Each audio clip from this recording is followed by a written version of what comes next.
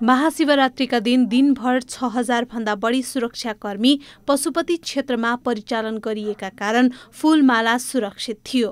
शनिबार सुरक्षाकर्मीको उपस्थिति सुरक्षा पोस्ट भन्दा बाहिर थिएन। बिदाको दिन भएकाले कोषका कर्मचारीको निगरानी पनि पशुपति क्षेत्रमा थिएन।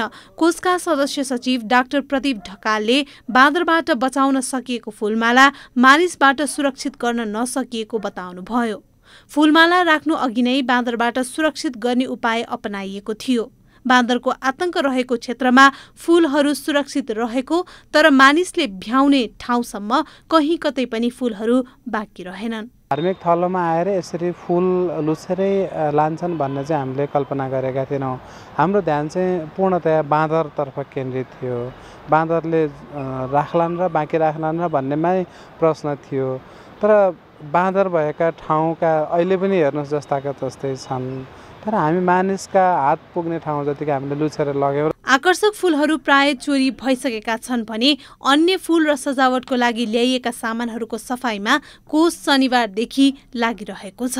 फूलहरूको सरसफाई व्यवस्थापन गर्ने चुनौती रहेको बताउँदै व्यङ्ग्यात्मक रूपमा फूल चोरीले पनि आधी काम खटेको ढकालको भनाइ छ। हिजो जसरी फूल चुडेर गए नि त्यसमा चाहिँ हामीले त्यो फूललाई जुन फोहोर सोचिरहेका थियौँ सोच्नै नपर्ने रहेछ। व्यवस्थापन त हामीले चोरेरै या आफैले हातमा लिएरै गर्ने रहेछौँ भन्ने चाहिँ एउटा व्यङ्ग्यात्मक उपनी भयो र कस्तो कस्तो उदेक लाग्दो अवस्था चाहिँ रह्यो फूलको विषयमा चाहिँ। र म चाहन्छु यो खालको क्रियाकलाप चाहिँ हुनु हुँदैन र हामीले हाम्रो चेतनामा चाहिँ केही मात्रामा भए पनि चेतना बढाउनै पर्छ। पाशुपत क्षेत्रमा सजाइएका फूलहरू चोरी हुनु र सार्वजनिक सम्पत्तिको सम्मान तथा कदर नगर्ने संस्कृतिले आगामी पुस्तामा कस्तो संस्कार हस्तान्तरण होला भन्ने चिन्ता पनि थपिँदैछ।